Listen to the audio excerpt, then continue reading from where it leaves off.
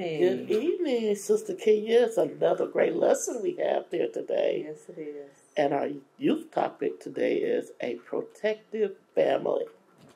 And our scriptures is talking today from Exodus 2:1 through 10. And before we start, let's just have a word of prayer. Father God, we just come before your presence. Thank you for another day that was not promised unto us. Father God, as we go through this lesson today, Father God, we just ask that your Holy Spirit would take full control, that we would receive something out of this lesson, Father God, that it would lead us and guide us in the path that you have laid out for us. And this and other blessings we ask in your Son, Jesus' name, we pray. Amen. Amen. Amen. A protective family. Sister Kenya, what do you think about when somebody says a protective family?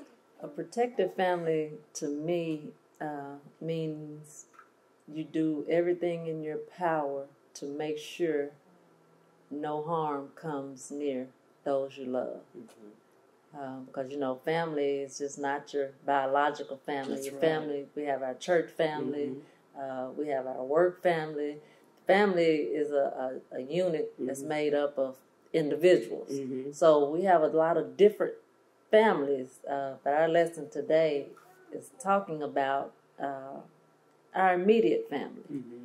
And a very good lesson, a very good reminder for us today to kind of make us more aware of what's going on in society, and to kind of be mindful that we need to do a little bit more to protect our children and just protect our family as a whole.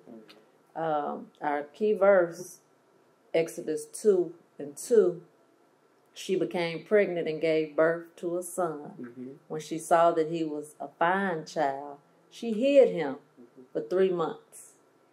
And our story just goes on to explain why this lesson, a protected family, is so important for us today as it was for them back then. And in our youth lesson overview, it says, the turbulent world can endanger our well-being in many ways. How do we survive in a chaotic world? Moses' family went to great lengths to save him. And we are in a chaotic world today. I was just talking to my daughter not long ago. Who would have thought that we'd be wearing masks now? The social distancing. And, just going back 5 years ago, such a dramatic change between 5 years ago and now. So we're living in a chaotic world today with so much different things that is going on like never before. But we should not be surprised because the Bible already speaks of that. And then in our lesson that today, it deals with a chaotic time. The background on this lesson is dealing with how Joseph, remember when Joseph came to Egypt and he brought his family over. Well, this Pharaoh now that's over Egypt didn't know nothing about Joseph. Right.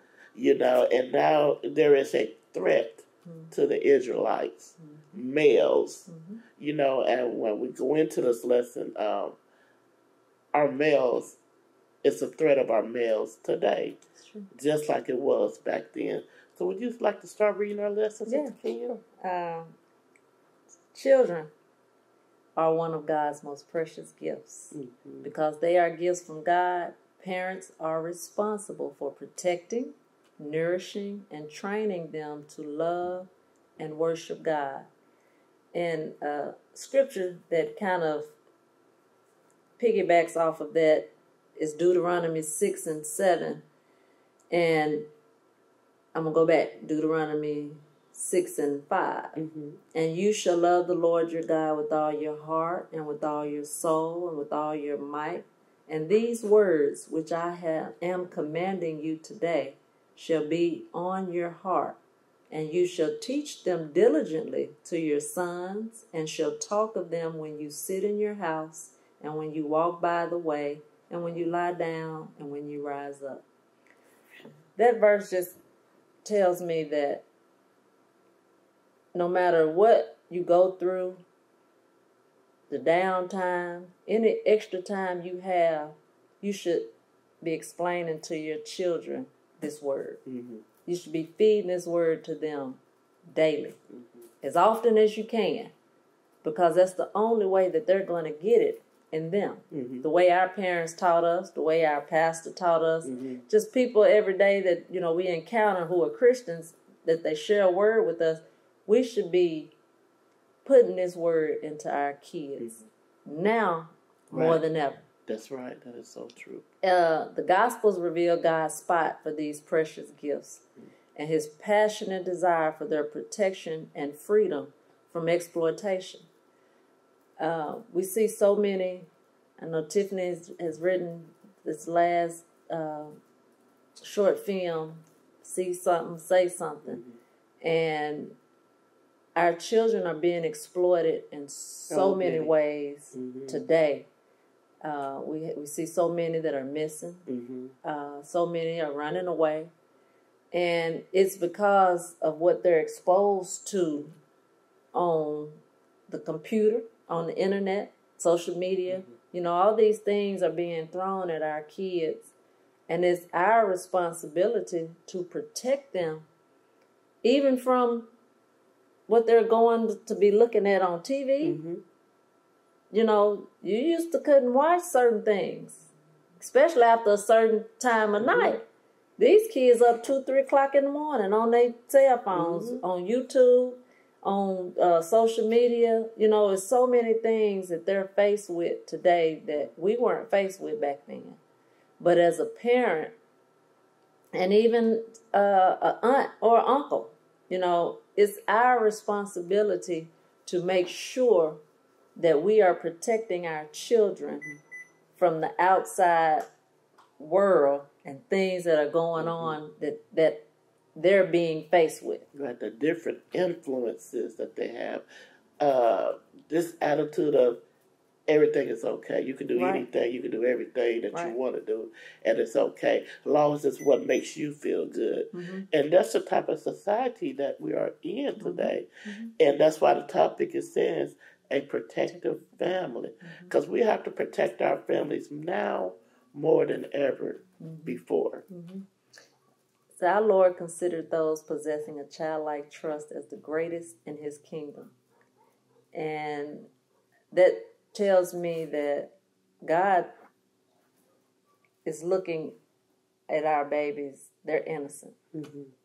And as adults, when people harm children, I think that's one of the worst, to me, that's one of the worst things a human can do, is harm a child. Because that's what God says. They're the greatest in his kingdom. And we have to become like children. That means we have to be humble enough. Children, they are innocent. They don't know until a certain age. They haven't come to understand the wickedness of the world. So like you said, whatever they see, whatever's being placed into them, if they see homosexuality in the house, if they see drugs in the house, in their mind, it's okay. It's okay. So we are faced now with some challenges because the world is throwing everything at our youth today. From the school on up. And that's where it starts. So as Christians, it's our obligation to put more Christ-like things into their minds and into their hearts, because they're faced with so much negative and wicked things. They have to have something to be able to say, hey, man, that's not right. To guard them against that. You know? And if all they seeing is evil and wicked and bad, and they never see anything positive, they won't know that it's anything positive that exists in the world. Right. And our story, our lesson today, as far as being a protective family, we know that Moses' mom, when she birthed him, when he came out, she said he was a goodly child. Mm-hmm. And she knew that he had a purpose. That's right. And she did everything in her power as a mother to protect him. Mm-hmm. Mm-hmm. Everything in her power to protect him. That's right. And God already had everything lined out. That's right. You know, all the way from the daughter watching, from Miriam watching, all the way up, until Pharaoh's daughter got him out of that basket. Mm-hmm. It was already orchestrated. That's right. You want to start with the reading?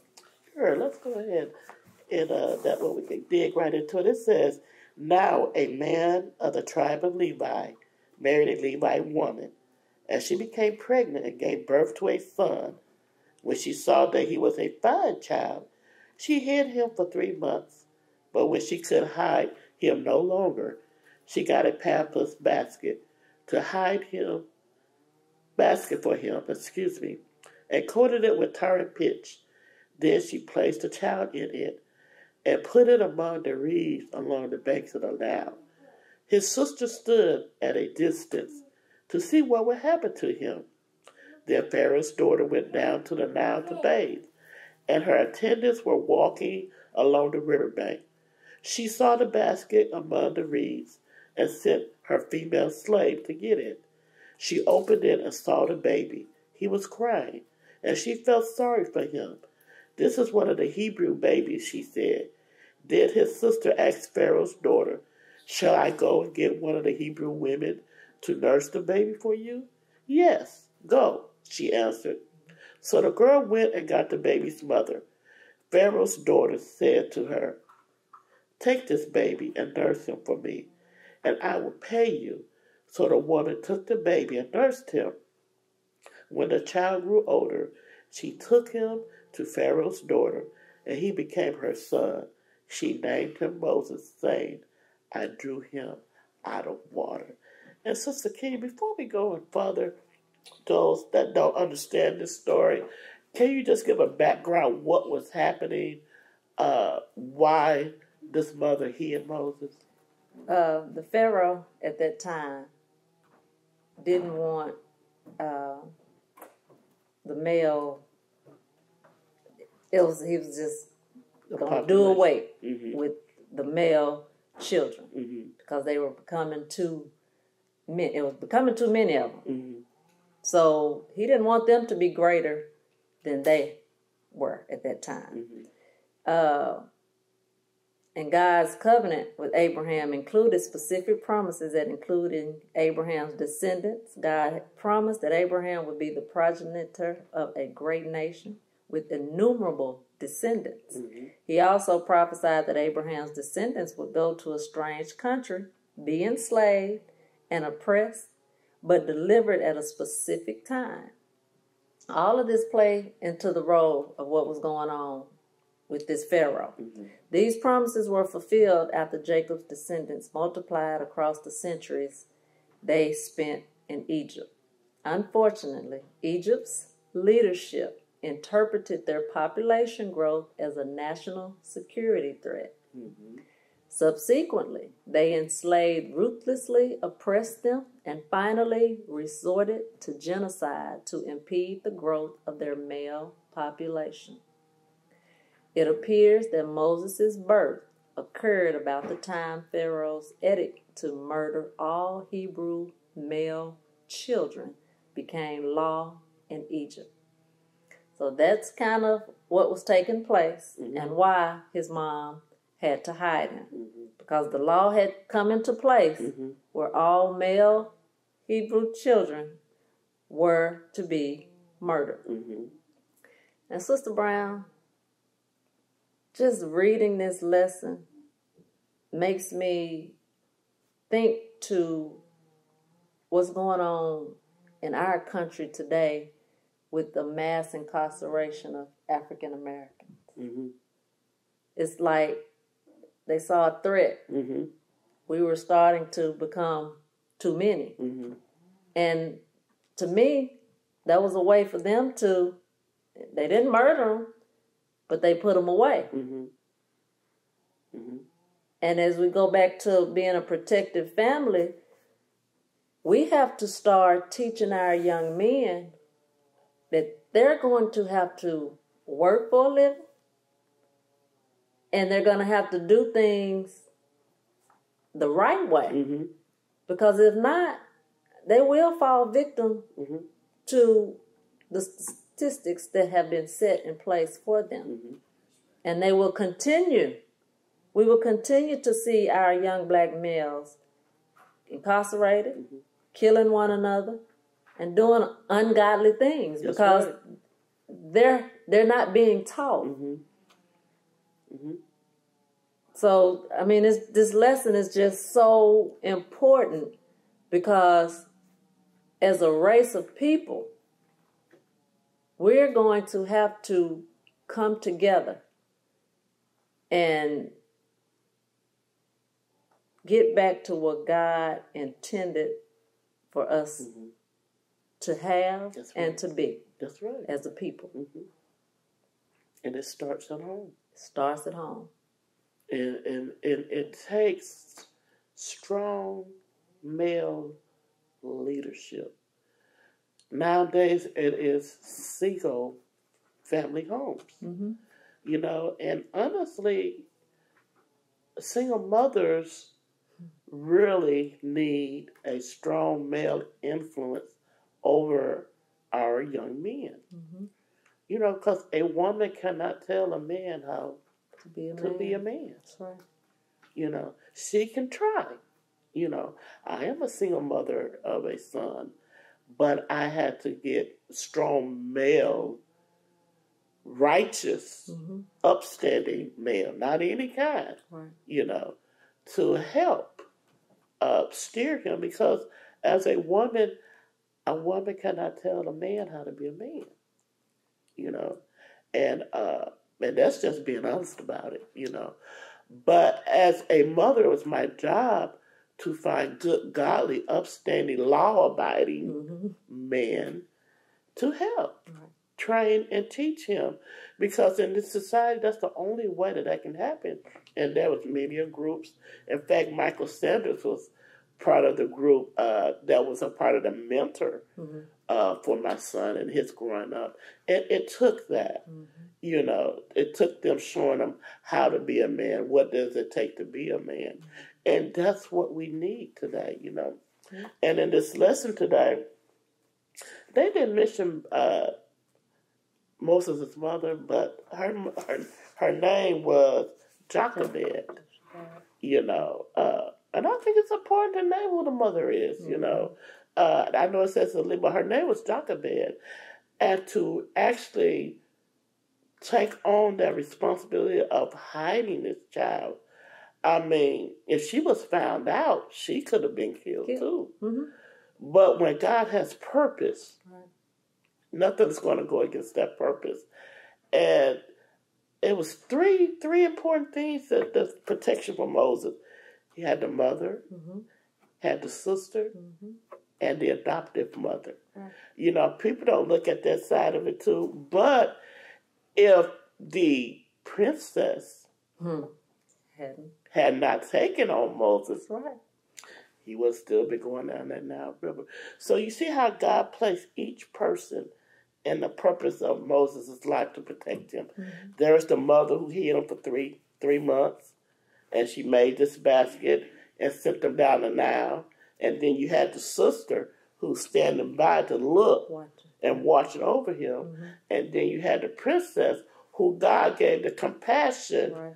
to have and recognize that, look, this is a Hebrew child. It was my daddy that committed this Hebrew child to be murdered, to be killed. Mm-hmm. But because of the passion, she took him on. And not only that, then the sister said, hey, I know somebody. Do you want me to get a mother that can feed this child? Yeah. And what did Miriam go? Who did she go back to get? Mama. Mm-hmm. So even that, God orchestrated everything, Right. even down to the very thing that Pharaoh was against. The enemy is in his house. Right. because God purposed everything. And I tell my children all the time, God has purpose for you. Yes. God has purpose for you. And we are here to protect that purpose. Right. And we are here to help you guide out of that purpose. Because Moses was the one that's going to lead the children of Israel out of that. And you know, Sister King, I think about all these children that was aborted. Mm-hmm. How many of those children was the Moseses and the Barack Obamas, Mm-hmm. and it could have been the doctor that had the cure for cancer or for this. So all of those purposes was aborted. But God's plan is still going to go out. Right. The enemy is always going to try to use something to abort the plan that God has for these sons. And you know, this is not the first genocide. Right. That's right. During the birth of Christ. Right. What happened with the birth of Christ? Mm-hmm. There again. Mm-hmm. You know, looking at the fulfillment, you know, the promises of God, you know, the king back then, like, you know, the wise men told him what was going on. Mm-hmm. So he didn't want that to happen. So he commanded 2 years on down, trying to destroy the same thing, you know. And then you remember back when the Jews went through that genocide again, was it Germany? Mm-hmm. You know, you see how it just keeps coming back? Mm-hmm. The enemy is steady, trying to abort God's purpose. I don't care how many times he tried, God's purpose is going to go forth. It is. But he holds us accountable for protecting that family. That's right. And Moses' parents accepted this and boldly defied Pharaoh's edict and kept their infant son alive.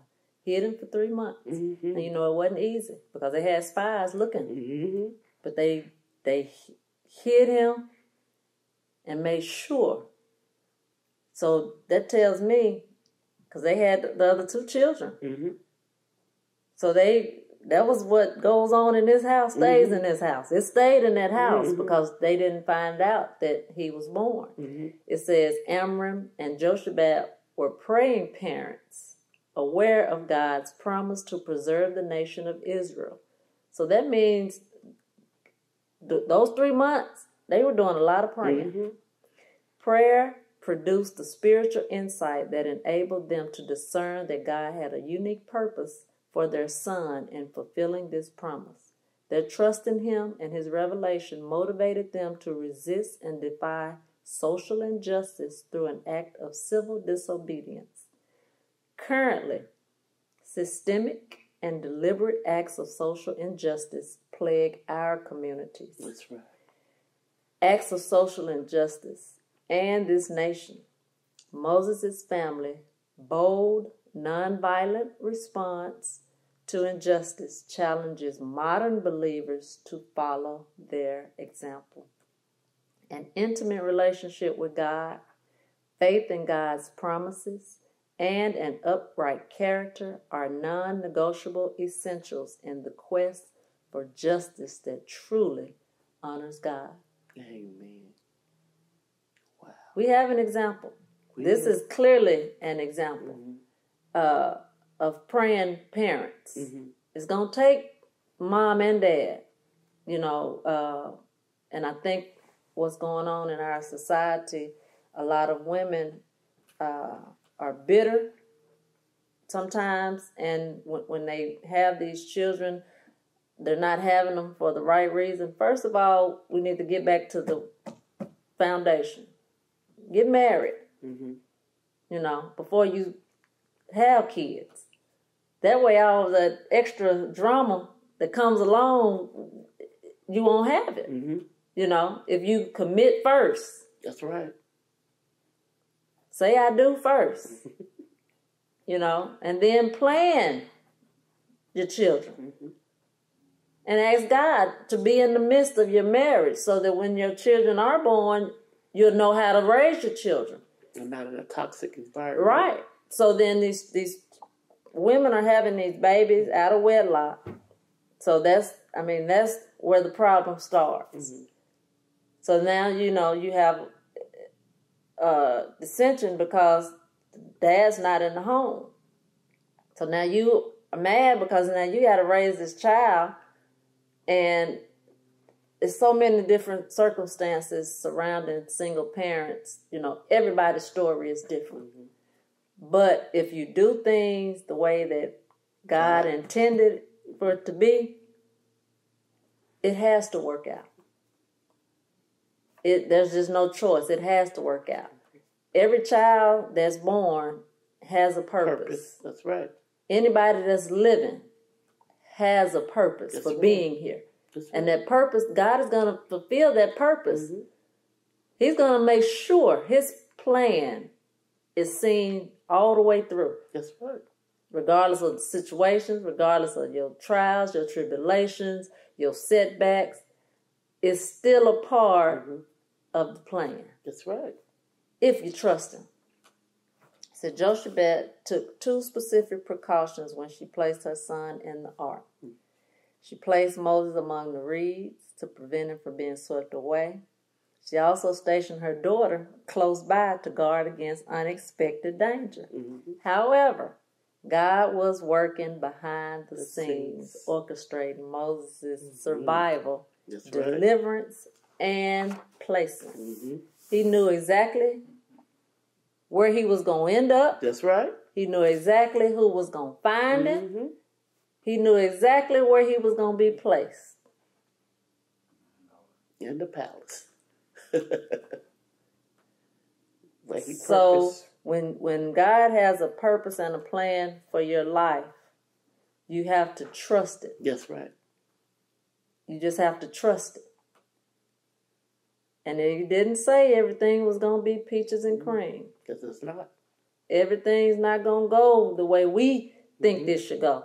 Or even the way we plan it. You know, sometimes we plan out the whole month. Oh, we're going to do this, we're going to do that, we're going to do this, we're going to do that. And sometimes it does not go the way you planned it. But just understand, God has a purpose for everything that we go through while we're here on this earth. And it's a choice, because I look back at Moses' mother. I mean, the pain that it took for her to put this child in a basket. You know, a mother's love is powerful. I mean, first of all, she hid this child for 3 months. And then she had to give up the child to protect the child. But the heart wrench, you know, but I believe she said, God, I'm going to trust you. Faith. You know what? That's right, faith. Faith. I have to trust you with my child. And as parents today, we got to have that kind of faith. No matter what that child does, no matter what that child does, if he gets off track, God, I trust you to put him back on track, that he or she will go in the purpose that you planned. That's right. And we have to trust that. Right. And they're going to take us through some heartaches and some pain, and Lord, you know, whatever situation, they're going to be hard-headed, they're going to be disobedient, they're going to do some crazy things, but we have to stay online and say, God, you promised purpose in my child's life, and I'm going to trust you to fulfill it. Because, you know, and then, you know, thank God for the adoptive mother. Right. You know, I thank God for all these adoptive parents. Right. You know, because for some reason the parent couldn't take care of that child. They recognized that. So they gave that child for adoption. So adoptive parents, if you have adopted children, you are walking in purpose. That's right. Because we still part of protecting that family. That's right. So Pharaoh's daughter named the baby Moses, which in Egyptian means is born, and in Hebrew, draw out.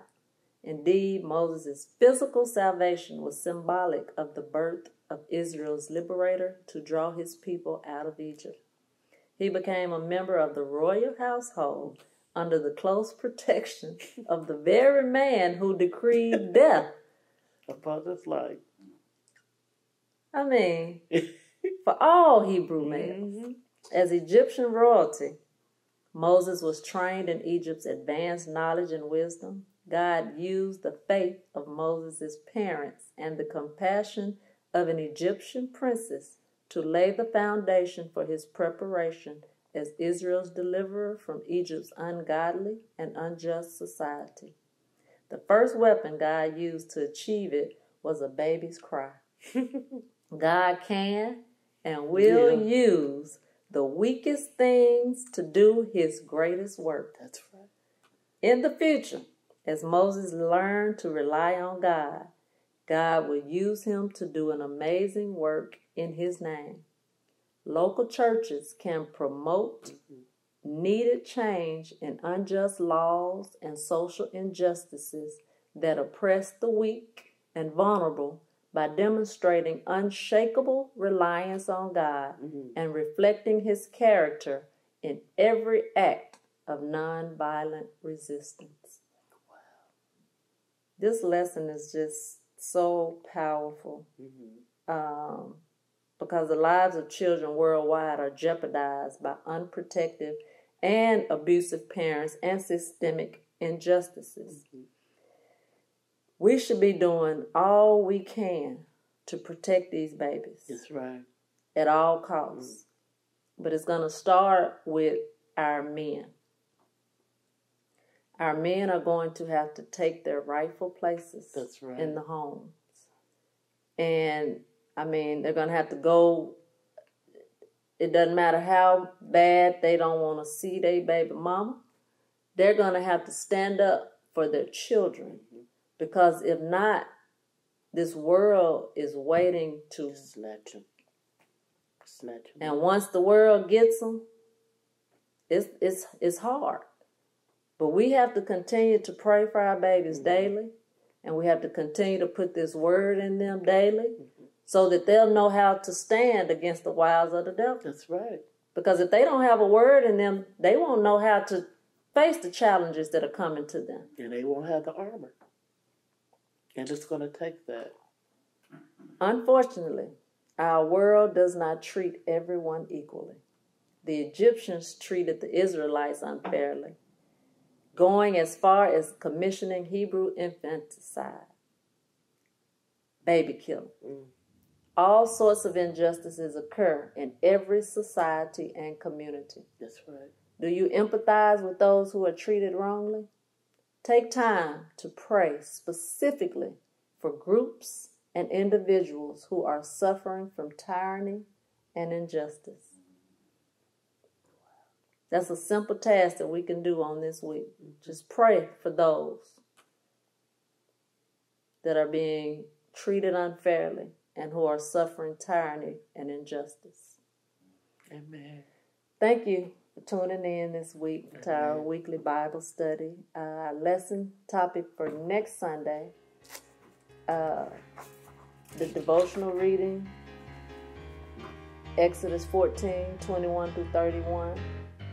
The topic is expressing thankfulness. The background scriptures, Deuteronomy 31:30 through 32 and 47. And the printed text is Deuteronomy 32:3 through 6, 10 through 14, and verse 18. We're going to close with the word of prayer.